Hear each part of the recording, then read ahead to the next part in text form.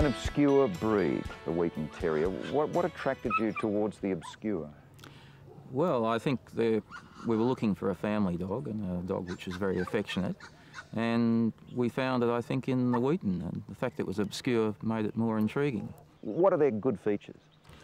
Well, they're a very much a family-oriented dog, Don, and they're an enthusiastic dog in the family, so they're good for families with kids and that sort of thing. And they're a very good watchdog, and they'll let you know that they're not happy with something, and that's when you go and check.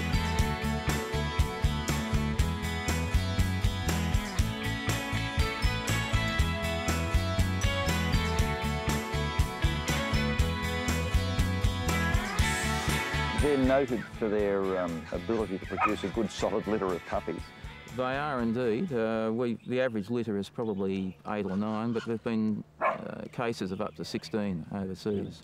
Now, to me, it's a sort of an intermediate coat. It's not wiry like some of the terrier types, but neither is it really fluffy, perhaps like some of the other just long-haired dogs. No, it's a very unique coat, Don. It doesn't shed at all. Has very little dog odour, particularly if you wash it from time to time. But you do need to comb the dead hair out, otherwise it'll knot and cause the dog some inconvenience. The origin of the breed is Ireland? Very much an island, yes. It's regarded really as the ancestral stock of most of the Irish Terrier breeds. And obviously, at least with you looking at your tie, the Irish aspect of this is important. Oh, very, very much. My ancestors were Irish, and we've named most of our dogs after Irish places because we feel very much an affinity with our Irish forebears.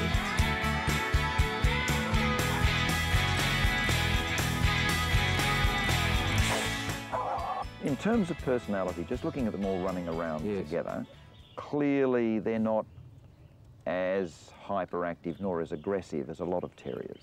They're a very quiet dog, and again that goes back to their roots. They were a single family dog, and you lived in the house with the family, and you couldn't have a dog that wanted to take the 2-year-old's fingers off every time they met.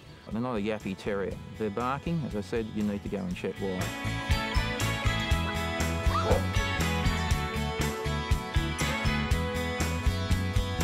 They do some fairly curious things when they're playing together.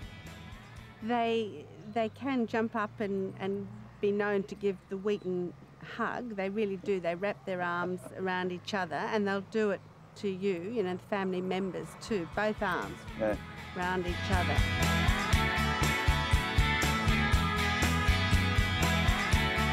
Now, broadly speaking, there's sort of only one colour. Well, you're not only broadly speaking, there is really only one colour. There may be slightly different shades in it, but it's a Wheaten colour, and Wheaten's in the name. And it's called Wheaten because? Because of the shade of ripening wheat. The Soft Coated Wheaten has recorded 2 very significant problems in overseas lines. Firstly, a congenital brain dysfunction which causes fitting and eventually death of the animal, and also kidney problems which also lead to death of the animal. But to date, these have not been seen in any of the lines in Australia. So for the moment at least, we can give them a clean bill of health.